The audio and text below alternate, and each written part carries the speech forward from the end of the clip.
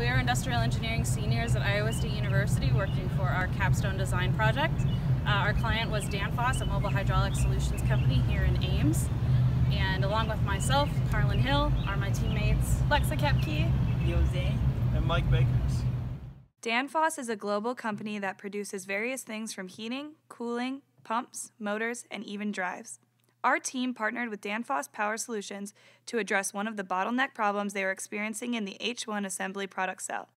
This video feed was captured at 3 times normal operating speed at this station. Here we have the marriage station, which assembles the front and rear components together with the center section.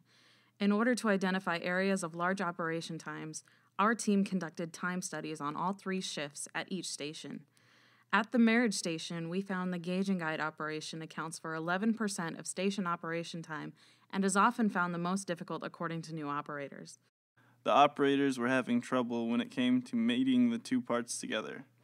Adjusting the stopping point by half an inch decreased the average task time by almost 5 seconds, which adds up to over 16.5 minutes per day.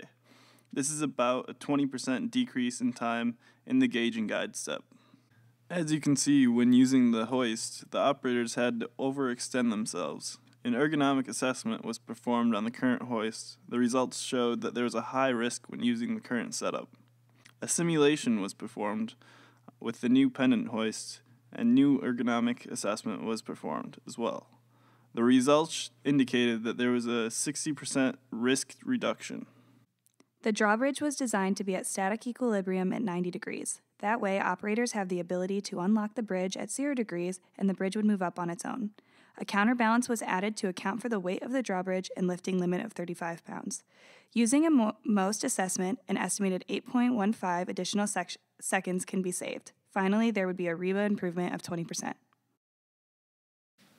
As we can see, here's the financial ROR for stopping point. It costs $19 to implement, and the profit will be $1,800 per day. And for drawbridge, it takes $1,100 to implement, and the profit will be $3,600 per day. The stopping point solution increased throughput by 4.5 units and improved throughput by 2.3%.